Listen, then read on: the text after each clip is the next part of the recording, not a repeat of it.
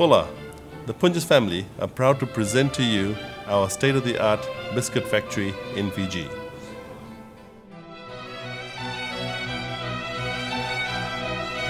Punjas involved us in this important project for Fiji, asking to provide machinery that had to be highly efficient, fully automated, state-of-the-art by international standards, for the production of biscuits and crackers, with the objective in mind to obtain an extremely high-quality product. There are many ingredients that combine to make a biscuit that will stack up on the world stage. Using premium Australian wheat is a good start. Adding a touch of Swiss precision to create premium flour at our Lotoka mill certainly helps. And from Italy, the very latest fully automated baking line to guarantee consistently perfect results where it counts, right here in the end product.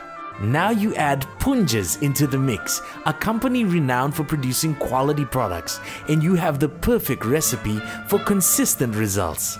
The factory was beautifully designed, as well as meeting the strictest international food grade standards. We provided Punjas with machinery that is manufactured and engineered in Italy. Starts with the ingredients metering, weighing, mixing, and goes through the processing, the baking, down to the packaging, which is done in foil for freshness.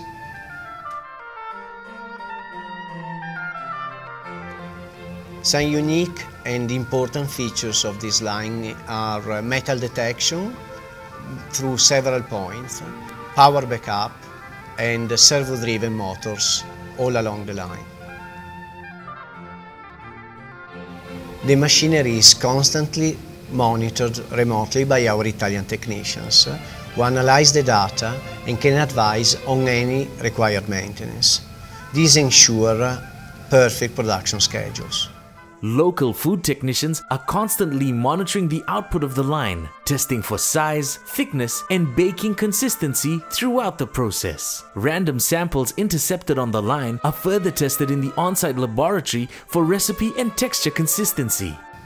The scale of the machinery allows a very high volume output without compromising any of the quality.